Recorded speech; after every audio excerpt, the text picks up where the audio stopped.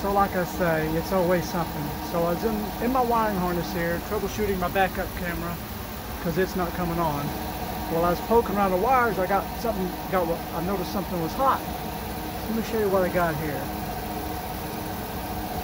Get on the camera. Where are we at?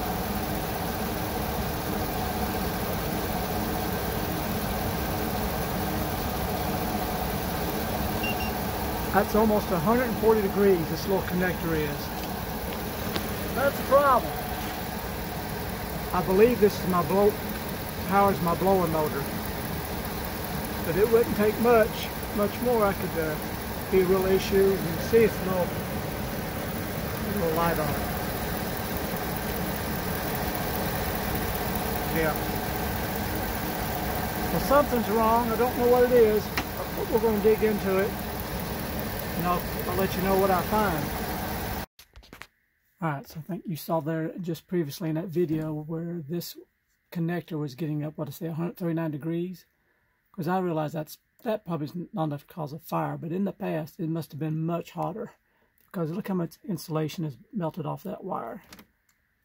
I'm assuming when it was new, the insulation went all the way to the bottom, just like these other wires did, the other two. So all that has been melted off. So that's not good, so we're going to correct this problem so it doesn't happen anymore. You can see there's already a strand already broken, maybe two. So I've got an idea. I'm going to eliminate this spade connector altogether. You see it kind of got hot down in there, and then look at this one here that really got hot. So that's not good, so we're going to eliminate this altogether. I've got I think this is rated for 60 amps. Nice big brass bronze connections here. So let's get to working on that. I'm going to show you how I'm going to correct this problem so this doesn't happen anymore. And a friend of mine, he had the same problem happen to his. His wire was melting the same way. And this is our ground wire, actually. This is ground, and these are our two hots. Another thing I found is kind of odd. They're fused differently. This 30 amp wire in the middle, it's fused by a 30 amp fuse out on the front firewall, where the wire next to it is fused by this fuse right here. It goes in the bottom. I've got it pulled at the moment because I'm about to unhook all these wires and do some reconfiguring, so I want to make sure there's no power anywhere. But the biggest thing is the ground wire. This feeds the blower motor, and that pulls a lot of amperage. I used my little amp gauge a while ago, and it was pulling 30 amps. Not 30, it was pulling 15. It's fused at 30, but it was running about 15 amps. So let's make a few changes and you can follow along. Alright, first of all, we want to set a little tang right here. We want to push down on that to release the wire. Get your very small screwdriver like this. Reach inside there, you'll see the tang sticking up. I've done push both of those down. Once you do that, then they just come right out. Ta-da! And so now I'm going to strip this back so I can, because I've got some wires broken, I need to get that corrected. Let's get that done. Alright, so follow along, see what I've just done. See how pretty that is. So first of all, I stripped the wire back, got rid of all that damaged wire, got back to some good copper. I sprayed me a little deoxit on it. Boy, that's some good stuff. Dang, it's like $20 a can, but it'll last you forever. But it really took that oxidation off that wire, made it nice and shiny real quick. Now, this little piece I made, let me show you what I did. I took this little device here, one of these little eyes, and I slid the insulator off of it, leaving me just a metal piece. Then I cut the eye off of it. So that's what you're looking at here. That used to be a little eye connector. And then I took my really good crimping tool. And I've had this thing for years. One of the best crimping tools you ever get a hold of. Remember, see how you got it insulated and non-insulated. So this is a non-insulated connector. If the insulation was still on it, then you'd crimp it using this crimper. But if it's non-insulated, use that. And you see how it puts a nice big dent in it. And the crease is on the back side. Let me show you where it's put together. Focus, focus. There you go. See, there's the crease. So That makes for a really good connection. Now the next thing I'm going to do, the reason I'm doing it like this, is because we're going to be screwing down into this, where the screw is going to be compressing that connection. And if I didn't do it this way, if I just stuck the wires in there and tightened it down, those wires are going to get cut and twisted, and half of them broke off probably. This way, this screw will be tightened down against this piece here, compressing it good and tight, so I'll have a super good connection. I'm going to do the same thing with these. Now these are different because the connection is still really good. The factory crimp is really good shape. So I'm going to just come in here and snip the flat part off, and then screw my connectors right onto this part. I'll show you that next. All right, up close shot. I think you got the idea. See what I'm doing? And where's my other wire? So I cut the flat spade off of it and left the factory crimp, just like I did on the middle wire, and then I cranked that screw down on it good and tight. I really like how this thing is made. I'll put this in the notes in the video, because it's very high quality. You can take a screwdriver and really crank down good and tight on it. So I'll get that other one on there, and then I just got to do the same thing to these back wires. You can see how big and heavy these are. Now the white one, remember, is your ground, and then we've got two hots coming in, which I've mentioned before. One's fused from the firewall, one's fused from the panel here on the dash, which is odd, but that's the way they did it. All right, I think you get the idea of what we're doing here. Let me show you. I just took my screwdriver, put it inside that little notch right there, give it a twist, and then release that connector. Of course, I've already cut the end of it off right there. So it's going to leave me just this piece. It's already got a good factory crimp, and I'll put that in my new, what's that called, termination block, I think it is, and screw down on it good and tight. So I just got 3 more wires to go, and I'll put the fuses back in and give it a test run. Alright, you see my connections are made. Everything's good and strong. And what I've done, because I got this little protector strip here to protect the wire, and I'm going to use my original screw hole from that original plastic piece. I just bent this down at an angle, so that keeps from stressing the wires out. The wires be right there, nothing's stressed, nothing's pushing hard on any metal or anything. So I got me a little screw to put in there, and we'll get it all snugged up. All right, now this is the odd part. This took a while for me to figure out, try to track down. I had one wire that was staying hot all the time, and it took a while to figure out where it was fused at. Well, actually it's fused right here, this lower 30 amp. But it's labeled wrong. See, from the factory, it says blower. My finger out, there you go. It says by the factory, this is supposed to be the blower fuse, but it's not on mine. It does not control the blower. Mine, what controls the blower for us is the lower 30 amp fuse, which these also power these auxiliary studs. Because you see here, you got auxiliary A and auxiliary B. That's auxiliary A, that's auxiliary B. Those are also controlled by these large 30 amp fuses. So now that I put this in, our blower motor should work. All right, test one. Here we go. Blower motor is blowing. Now we shouldn't have any more hot wires. I'm gonna do a little amp load testing, show you what these do. So this is our ground wire.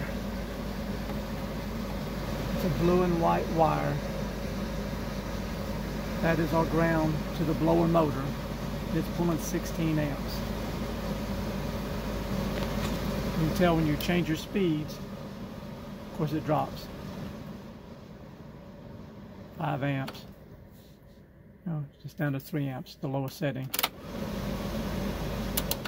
So there we go. You know what that does. Okay, I think I'm figuring out why we have 2 fuses on this thing. So like this wire here, the solid blue wire, notice when we get on high, we're like 16 amps. As soon as we go in the lower settings, it drops off to nothing. So that wire, it is only energized when you're on full speed high. So I guess that they have one wire that controls the fan when it's on high. Then they have another wire that controls the fan anything but high through the lower speeds. So let me show you. Let's go to our next wire. Okay, so here's our last wire, the black one. So you notice here we're on high. We don't get much amp draw at all. We drop it down a speed, then we got 9 amps. Then we got 5 amps. It drops on down. So that kind of makes sense. That's why they're doing that. And I got the little, this is pretty handy here. I'm trying to get a view of it here. That might be handy for you. I got this out of the service manual somewhere. But if you want to do a screenshot, that might come in handy for you if you're trying to trick. You see all my little notes? I drew all those lines and stuff trying to figure this thing out, what was going and where, what was doing what wire handled what speed. You can see all my little notes here. Like the purple wire, that's low. And then we have second, the red wire's our third speed. 4 is our high speed. And then you can see here's our relay. So here's our blower relay. And I did notice the outside relay stays hot all the time. So I believe the one fuse, just like a pass-through, it just goes straight on through directly to the blower motor. But then any other times we need any other speed besides high speed, we're going through the resistor connector. So let me go out front and show you some of these components. And also let me show you this side in case you want to get a screenshot of this. This shows all the vacuum routing and what they do. Might be handy for you. So you know what port is open when. I've never had to have any problems so far with my vacuum switches or anything like that on the dash air. But that's why I do keep this piece of paper under the dash at all times. So if I ever have a problem, I got a schematic to start troubleshooting from. All right, let's go out front, show you some components. Okay, so here's our relay. I believe it's this blue wire. It stays hot all the time, and it's just a pass-through. It goes directly through and feeds the blower motor.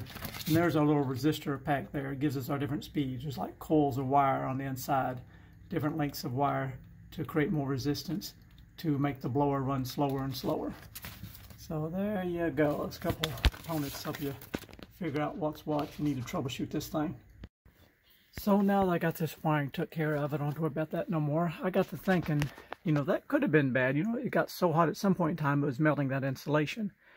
And, you know, if we're going to have an electrical fire, it's most likely going to be in the dash. When, you know, look at this spaghetti mess of wires. If something got pinched, you know, that's why I'm always mindful of where these wires are going. When you close this down, you know, those pieces like this come down. If you got something pinched back here in the hinge, because that's why we have fuses. But still, you never know. Best to be safe than sorry. So I got to thinking, well, what if that melted insulation had really started smoking and giving me trouble and started a fire? I thought it would be nice to have a sort of an early warning system. I thought, well, why don't I just put a smoke detector in here? That would do it. If we had the least bit of smoldering going on, that smoke detector would go off, give me a chance to nip it in the bud, so to say. Open up the door or open up the dash and see what the heck is going on. And smoke detectors are cheap enough. I think it's like $4 or $5 at Walmart. So I thought, okay, the best place to put this would be, of course, at the highest point. And the highest point is this little arch here. And so I got me a piece of Velcro on the back. So I'm going to reach up in there and find me a spot right up in there somewhere to attach it. So I think that'd be a good idea. Ain't gonna cost me much, and might save me some grief in the future if we ever did have any kind of electrical issues while driving down the road or parked or whatever. If you're sleeping and you hear an alarm go off, you can come up here and see what the heck's going on. All right, I found a good spot to put it. I put it right on the back side of this right here, so if that way I have gravity holding it down, I don't have to worry about it pulling loose from the Velcro. Let's see if you can see it. Right there she is, tucked up in there nice and pretty. So if ever there's any kind of smoldering going on, we'll have an early warning system. That sucker hopefully will go off and I can take care of any problems that may occur in the future. So I got to thinking, after I put that smoke detector there under the dashboard, I got to wondering, I wonder how common is electrical fires for RVs. So I looked it up, and it says 35% of all RV fires are electrical in nature. So I got to thinking, well, where else would be a good idea to put a smoke detector. So I thought, well, here's a prime example. This is my little area here that I got my 3 Battle-Born batteries, I got my solar charger, I got my inverter here, the engine starting battery. I've got a whole lot going on in this one compartment. So I thought, man, if there ever was going to be a fire, this is a good candidate. So I put me a smoke detector right there. So I thought that'd be a good idea. And I thought there was one more spot too, was back in the back where our main cables come in. So back here where our main wires come in, the 50 amp service, the transfer switch, and I got that old electrical management system. It's buried in there, you know, in case there's a low voltage.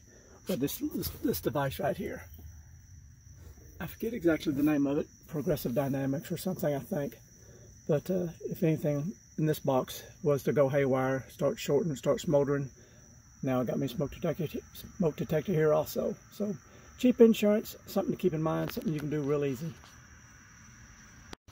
Well, it just dawned on me, you know, probably the most important place for a dang smoke detector is on the back of these refrigerators. Now I've got the residential fridge, so it's less likely to have an issue, but especially if you happen to have a gas absorption propane refrigerator still in your RV, you know, they can be so prone for fires, which is pretty scary. And I got a video where I talk about that and some safety options you can take with fire suppression and something called a fridge defend that you can help lessen your chances of a fire. But that seems to be pretty common.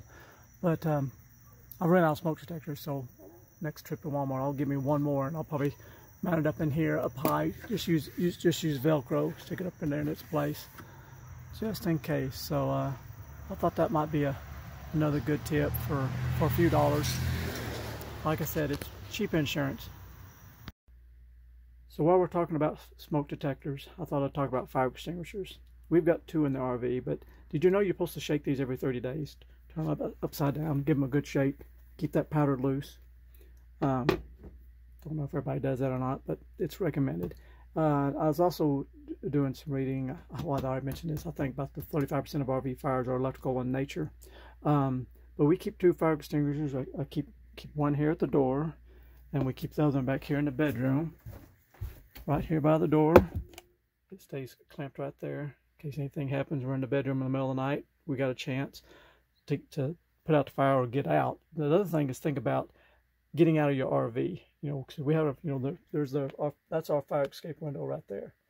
And I did it one time just as an experiment, what it would be like to try to get out quickly. And I got out, but it wasn't fun, and it hurt. Crawling out that window, going down across that metal frame. So just something to think about. That'd be probably another video that we could do in the future, probably. But while I was thinking about this, I called a buddy of mine who is the state fire marshal for Kentucky. And I asked him some questions about RVs and what he recommended. I told him what I had. I think they're like 4 or 5 pound extinguishers. He said he would recommend a minimum of a 10 pound because these things empty really quick, he said. And I also was reading online where they recommended, you know, each RV should have at least 2 fire extinguishers and then 1 outside in an unlocked compartment. So I'm thinking that's what I'm going to do. I'm gonna upgrade me maybe to a 10 pound extinguisher. I'll put it right there. And I'll take one of these smaller ones and store it outside. Usually where our propane tank is, I never lock that door. So I can, I'm gonna just show you. So here's my plan. Because I never have this locked. So in case you need to get to the propane quickly for whatever reason, I just put me one of the fire extinguishers right here and keep it stored. That way it'd be easy access. So something for us all to think about and keep things safe. So there's one more thing I want to address while I'm under here. Over the years, I keep adding accessories, and I always need a little extra power. So I've been jumping off this large wire because this is a 20 amp fused wire that feeds the cigarette lighter, which I in turn, only thing I plug it. Of course, we never use a cigarette lighter, but I do power these little accessories. We got these little USB phone chargers and different things. So we're never drawing near 20 amps or anything. It's just LED lights like this little thing here, indicator, some different stuff. I'll power my fuel gauge off of it. So I got this little cluster of wires, which is a mess. I'm gonna clean this up, get rid of all this, get rid of this wire nut. So my ideal is to use this as a junction box. I'm gonna take the large heavy wire from the factory that's 20 amp protected, mount it to this large nut, then I'll jump off and I can fuse individual circuits from that. I think that'll be a safer, little bit better alternative. And so I don't have that cluster of wires. It's just a mess. I can do better than that. All right, just to recap, I got rid of this piece of plastic that was melting on me, giving me trouble. Got all that done. It looks good. I went in here and all my little individual wires, I kind of had a mess. I remember I had that little wire nut tying all my hots together. I got everything all separated. I like these little devices here. You can get them on Amazon. They're pretty nice. So if you blow a fuse, it tells you as soon as the fuse blows, it lights up. And so I got each item individually fused, like my CB. I got my fuel gauge, which that's right there. So I can monitor my fuel pressure as we're going down the road. Also my temperature alarm, which I added to the engine. So if the engine overheats, the alarm will go off and tell me what's going on. Which actually we don't need that. I don't even need that now, because now I've got this Scan Gauge 2, or not the Scan Gauge, this is the new Scan Gauge 3. It has an alarm built into it. I got a new video coming on it soon. What else we got? What I do is okay, the fuel gauge, my front LED, temperature light. Yeah, I got LED lights that run up front. I got them. So I got this set of fuses here on this block is switched. So this only gets hot when the key is on. This block up here is hot all the time. That's what powers my cigarette lighters, which like runs my cameras and different stuff. So sometimes I want my cameras on at all times. Like with my LED, I want it on. Sometimes I'll park the RV just at night, let those LEDs run through the night, and I don't have to worry about having the ignition switch on. And anyhow, and I got saved little notes here. I put them back in there so I can keep up with everything. Remember how strange this is, the way it's fused. You got one fuse out on the firewall, and one fuse is in here on our inside the, well, you know, right over there, that 30 amp at the bottom, that silver one. So something to keep in mind if you ever have issues with your blower motor and it's not working right. We got 2 fuses to deal with. So I'll keep that tucked under here, just like that. Close it all up. Anyways, I guess that project is over with. Maybe you can poke into your dashboard. Hopefully you got a dash that lifts up like this. I really like these. Some are not. You got to just access them through the front. Not as easy. I like this design. But you just got to be mindful when you close this up. Make sure you got no wires back here in this hinge. Nothing gets pinched. Just give it a good look around, good once over. Make sure everything looks well. So keep everything safe and clean. Anyhow, thanks for watching. Have a blessed day. See you. Bye.